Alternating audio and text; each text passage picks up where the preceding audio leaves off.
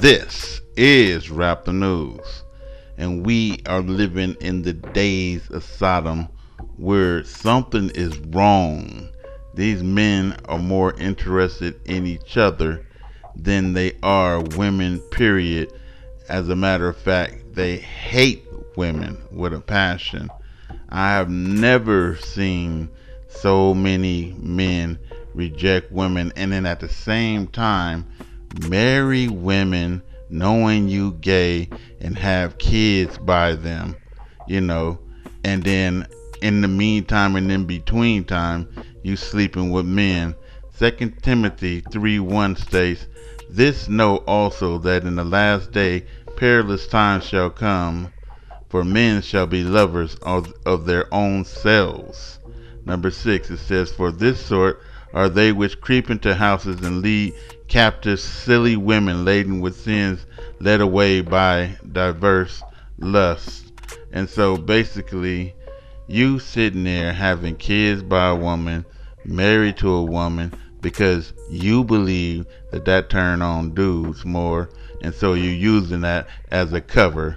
Check this out. Every fair sometimes declines, by chance or nature's changing course and drift.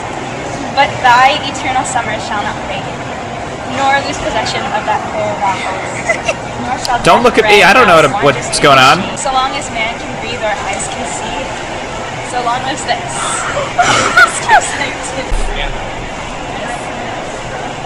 I'm gay. Oh God, oh no. What? Yeah. No, you're not. Yeah. I thought you were just a punk. I'm gay. I'm gay. I'm gay. I'm gay.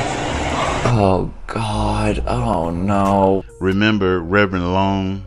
He was sleeping with all those boys in the church, and then basically to cover that, he tried to do something tacky by date some girl in the church, some young girl, and get her pregnant, and then publicize it himself to mask his homosexuality.